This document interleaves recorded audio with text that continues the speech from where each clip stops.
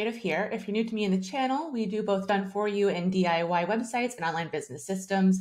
And on YouTube, we do the DIY piece. Today, I have a quick MailChimp tutorial on YouTube. This is to show you how to send your final welcome email with your lead magnet in MailChimp. So I do have an earlier version of this video, but since MailChimp has changed so much, this is how you will do it in 2022. So if you come to MailChimp, if you have the free version, what you will do is do a customer journey. And you can do a welcome new contacts. This one has multiple steps to it and a whole thing. Or you can do create journey.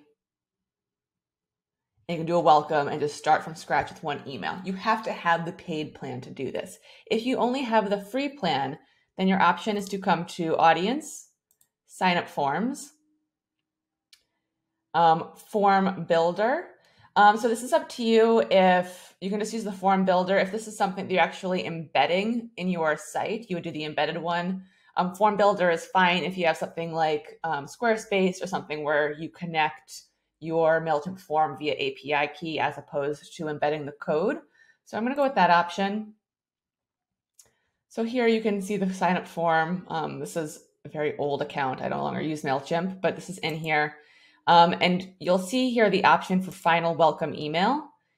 So once you hit that, you want to make sure you select send a final welcome email. And it's going to have all of this information in here, but you can edit this part. So here, you can do like, you can access your free gift here. And then here, what you would do is link it to a file, assuming it's a PDF.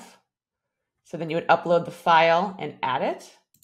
Your other option is to do a link, and especially with WordPress, it's easy to add your PDF to your media folder, and then you could grab the link from your media and just do a web address link. But for most people, if you have a PDF guide, then file is the way to go.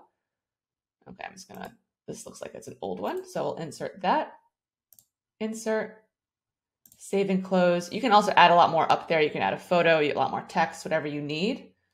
And that's really all you need to do, so long as the send final welcome email is selected. When somebody signs up to your audience, if it's a free plan, you only have one audience. If someone signs up, they're going to get this final welcome email.